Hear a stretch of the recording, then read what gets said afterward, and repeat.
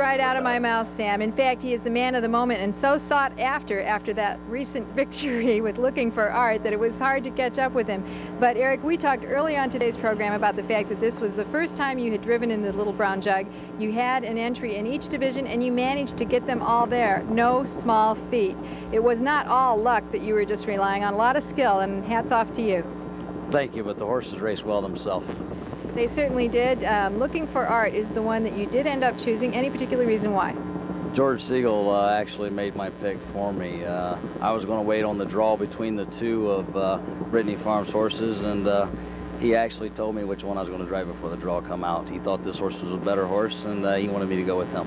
So he matched the horse and the driver and did a great job of that. We'll give him some compliments as well.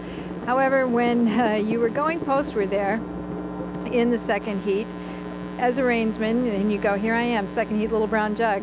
What were you thinking? Oh, it's a great thrill just to be there. It's been a spectacular day for me. Give us a little recap about how the race unfolded, if you would, please.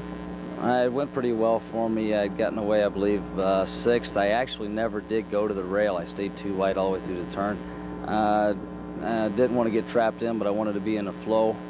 It worked out pretty good. They got heating up a little bit up toward the half, and I ended up third over down the backside and ended up 3 deep through the bottom turn, but he responded real well.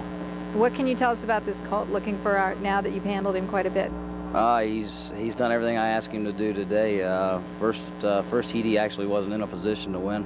The horse had gotten away from me pretty good, so but he's doing everything right so far.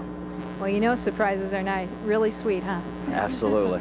Well, good luck, Eric, and thank you for taking time out. Let's go back over to you, Sam.